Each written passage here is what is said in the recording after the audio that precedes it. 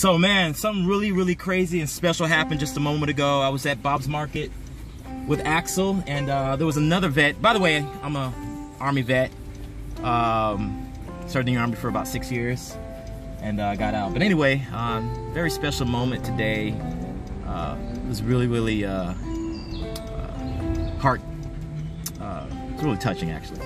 Another veteran was in there. He came in the meat market, and he ended up giving Axel. Let me show you guys. Seeing Axel.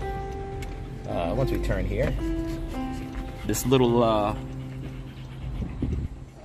lanyard. All right, he had it around his neck, and he personally gave this to us. It's an Army lanyard. Okay, go Army. And I think that's very special, and it's an honor when you get things like that. That's more of a value system for me. You know, money's not valuable to me.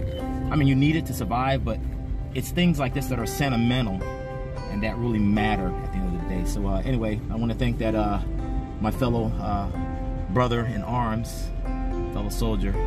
I want to thank him for that, and God bless him.